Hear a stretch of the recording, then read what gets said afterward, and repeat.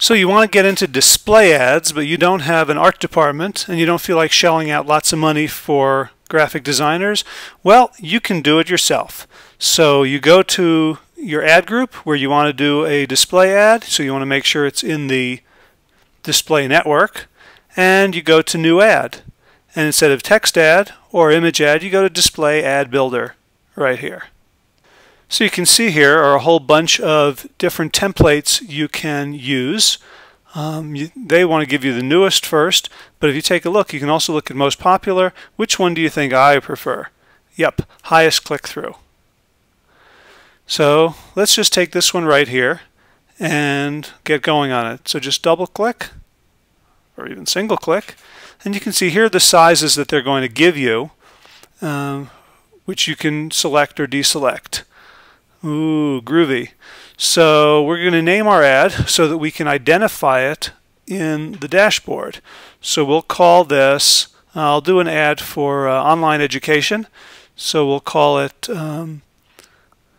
online courses register display. And we'll call it dark sky. Oops. Online courses, dark sky. So headline, we'll give it the name of the institution. We'll say St. Brutus's School, and as soon as we do that, it appears here.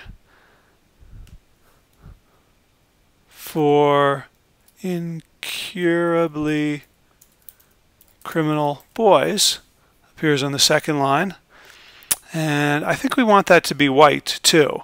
So I'm not a graphic designer, but what I can do here is click on this and do that, and it becomes white, and I want it to higher, so I just have to drag it right up there. Now I get another line here, description line 2. So now offering online classes. Well, I want this on the same line. How can I make that shorter?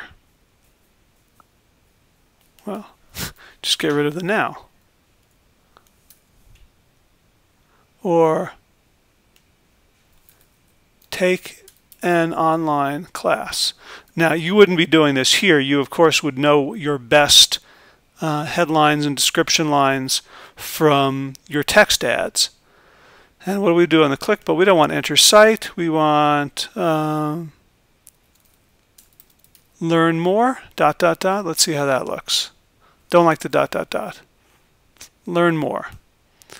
I want the color to be different. I want it to be a more actionable color.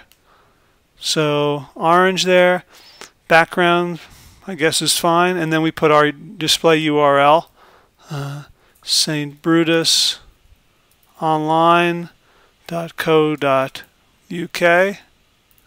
And then you'd fill in your destination URL if it's different. So online classes. And you're all set. Now we can see this in different ways. So we can look at it. Here's the 300 by 250. What does it look like as 336 by 280? Do any of them look bad?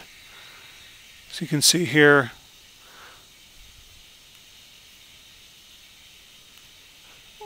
Well, that one's pretty nice.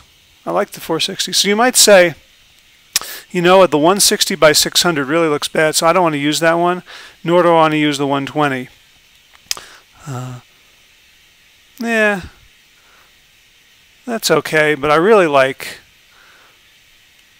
this one. So 468 by 600, we have that. By 60, we have that one, and then we have the two larger ones. So if I did something I didn't like, I can always just hit the back button to undo it, and then I can play with the entire color scheme here. So you can see here's a bunch of them. I can make the whole thing neon. Yikes! Thank goodness for the back button. There you go. So when you got something you like, you scroll down to next, and it shows you all of the ads you've chosen. You know what? This is not so bad after all. I kind of like it.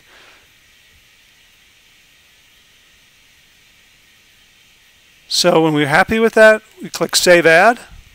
And now we have, which one was it called? It was called Online Course Dark Sky, and it's given us these 4 sizes. And when since we start running it, it'll show us the details of those just like any other ad. And that is how you do a display ad using the Display Ad Builder.